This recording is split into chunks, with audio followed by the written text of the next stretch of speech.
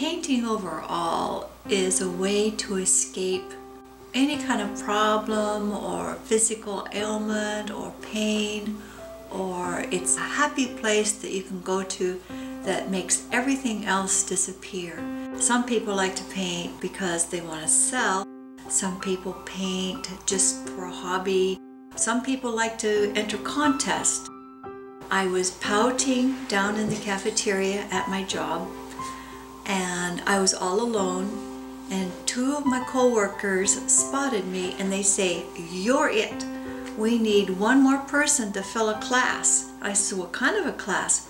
They said, "It's a painting class and we want you to be our third person." I went to the class and I fell in love right away.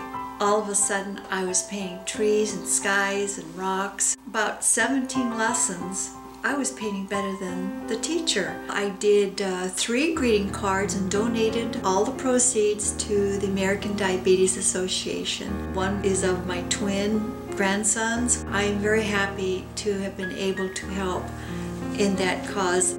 The first strokes of the painting are usually I lay in placement, and then I usually put in all the darks first, and then I start layering.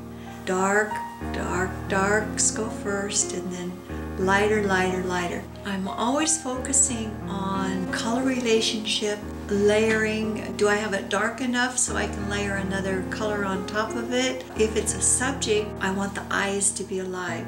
If I'm going to do a portrait, the first thing I do right off the bat is the eyes. If I don't have the eyes that have captured the soul of the person, then I don't finish it. A dear friend of mine has real bad dementia, and the only thing that makes him happy is painting of his dog. When he sees a new painting of his dog, it takes him out of a groove that he's stuck in, and it brings him back into reality, because in reality the only thing that he relates to is his dog Romeo.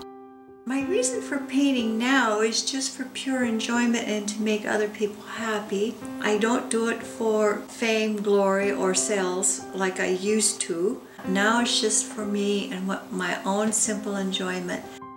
Painting puts pain in the back corner. Ignore your problems, ignore your pain, put it on the back burner, go forward with that painting that you love, and just go for it. Everything else will subside. It makes you so much happier to find something that you love to do.